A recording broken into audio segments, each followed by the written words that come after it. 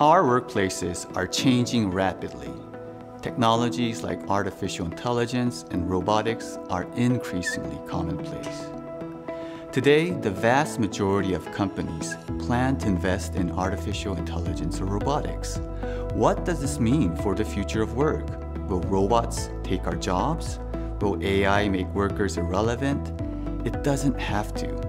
We can use technology to build a better future for workers, and education is crucial to making that happen.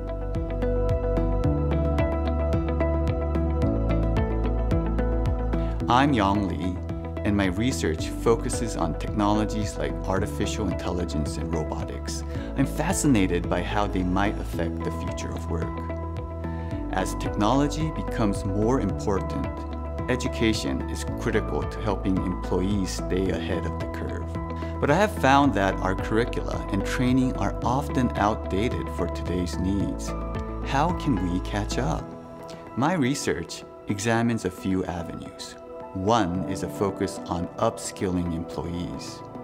The idea is that employers can invest in training to help workers leverage new technologies.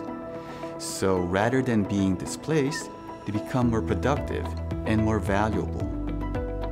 I have also examined the potential for collaborative technologies in my research.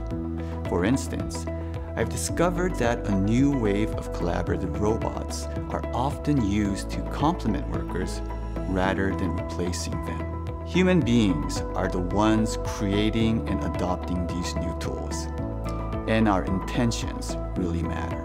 Ultimately, I think technology will become a larger factor in either the inequality or well-being of workers everywhere.